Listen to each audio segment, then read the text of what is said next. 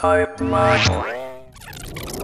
There's so much of the social issue there. So when I started doing test-driven development, I tried it on myself before I had my team go through that, and it was really hard doing it by myself because nobody else was thinking about doing it, thinking about how someone else should run my tests, for example. So the whole notion of a teamwork around unit tests or TDDs was foreign. So what do you think can make the jump from the single developer starting TDD, knows that it's okay, and then wants to convince the entire company to go that way? So obviously this is a tough one to do. You get one guy and the guy is convinced, okay, I'm doing test-driven development. And the rest of the programmers write him off as some kind of fad follower, extremist of some kind. And this guy feels fairly isolated and uncomfortable, and maybe he'll even stop doing test-driven development so that he can rejoin the community of substandard developers. But what might happen is that he or she continues to follow this discipline and begins to perform better than the others. Now, this could be good, this could be bad. I mean, the others might decide to take him out and back and bury him because he's performing better.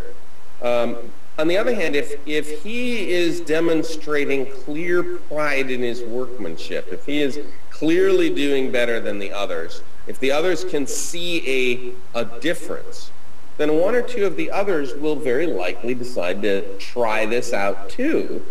And then you have this snowball effect.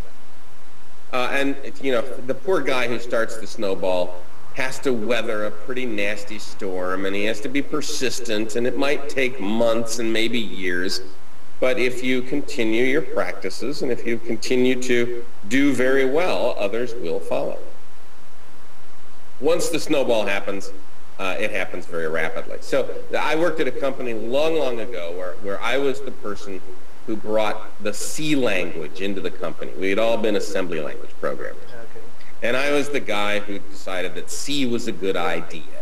And I wrote C code. And everybody else said, well, that sounds like an interesting idea, but it's too slow because it's a compiled language. Can you imagine somebody saying C is slow? But that was the idea, right? It's too slow, and it doesn't use memory efficiently. And besides, we're assembly language programmers. We can't take that risk. And it was literally 3 years. I was the guy writing C, and everybody else was staying with assembly language. Occasionally, I would do a few projects, and I would get a couple of guys with me, and we would write C together, and we'd produce our code a lot faster, and it was a lot better, and it got done quicker, and it took a long time for people to notice. And then I remember there was this day, and it was literally a day, when a couple of the managers got together and said, the C thing is a pretty good idea. We should train everybody in the company. And they hired a guy to come in to train the whole company how to use C, and that was it. We were using C. The whole company just switched. It was, and that took a long time, and it took patience and some persistence, and that's how it would work with TDD as well. And probably any good idea, if it proves to be a good idea, that snowball effect will happen. So 3 years of work, then 1 day of decision, and everything's okay. Yeah. Okay. Okay. When you were in Israel a few weeks back, by the way, when are you coming back? I will be back sometime in the summer or fall. Oh, good. We talked about the Java versus the .NET world. Yes. It was a very interesting discussion because my question to you is something that we talked about. Is it Microsoft, in the Microsoft world, in the .NET world, do you see it's Microsoft's duty to train developers on unit testing, on better tooling, or because in the Java world it's mostly the community? I don't think it's Microsoft's job to train anybody anything. I think Microsoft's job, and I think Microsoft understands their job very well, Microsoft's job is to make money. and that's what they're really good at doing, and that's what they will continue to do, and there's nothing wrong with that. Does it help Microsoft if they train developers? Maybe it does. Does it help developers if Microsoft trains developers? I'm not so convinced. Okay. Because I'm not so convinced I want a company with a profit motive, which again, there's nothing wrong with a good profit motive, but I'm not sure I want that profit motive being the thing that decides what developers learn. So I'm much more likely to trust the community of developers to figure out what developers ought to learn and then to fit that into the Microsoft world. Yeah, but these are different communities. At least it seems like that. They are different communities indeed, yes. Yeah. Yes. So although lately there's been an interface between them, and that's something I've been happy to see.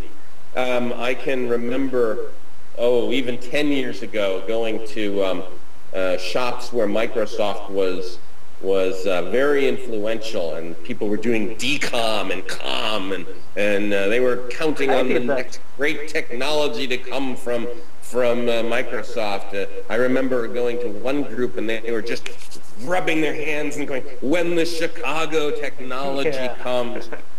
You may remember what the Chicago technology was, but they were just, the Chicago technology will come and the world will change.